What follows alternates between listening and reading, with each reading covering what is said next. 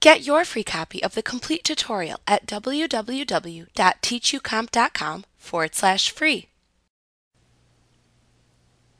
If we look at the example from the last lesson, where we had a 3D cell range reference that was used to create a formula, you can see that a 3D cell range is one cell range that spans through several sheets.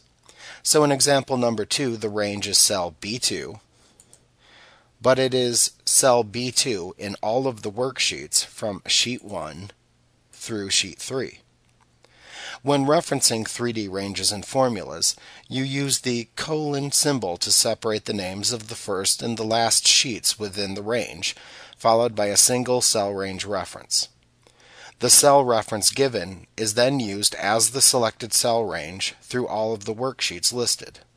So in this example, you're adding cell B2 from sheet 1, sheet 2, and sheet 3. Note that in 3D ranges, the given cell range cannot change from one sheet to another.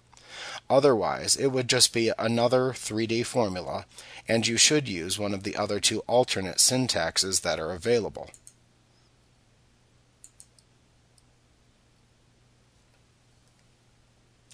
Like what you see? Pick up your free copy of the complete tutorial at www.teachucomp.com/free.